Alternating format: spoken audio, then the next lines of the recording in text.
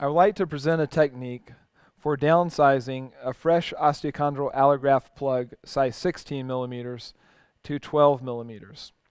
From the 12 millimeter single-use OATS set, 2 supplies are needed: the 12 millimeter graft delivery tube and the 12 millimeter harvest device. From the 16 millimeter single-use OATS set, the 16 millimeter graft delivery tube, and lastly a mallet. So the same principle for allograft implantation of perpendicular approach to the cartilage applies to downsizing from a 16 to a 12 millimeter allograft. It's critical that we have a perpendicular harvest approach. Otherwise we can create an oblique oriented graft. So we have our 16 millimeter allograft, and we're going to use the 16 millimeter graft delivery tube. The graft is loaded into the tube and we place it on our hard surface.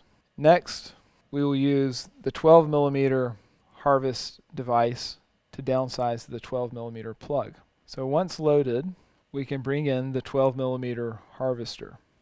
I find it's best to sit for this portion of the procedure so that you can see very well the orientation of the harvester as it approaches the cartilage.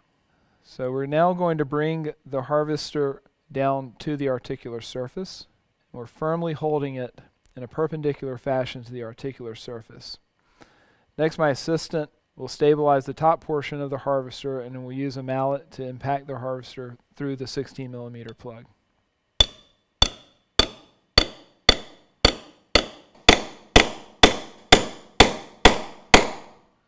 Once fully impacted, which is generally 15 millimeters because that's the length of the cores that are processed, we can check the bottom portion.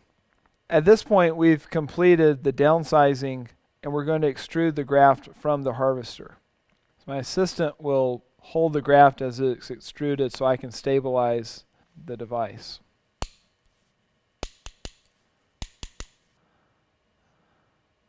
So at this point we have our 12 millimeter plug that is downsized from the 16 millimeter pre-processed fresh allograft.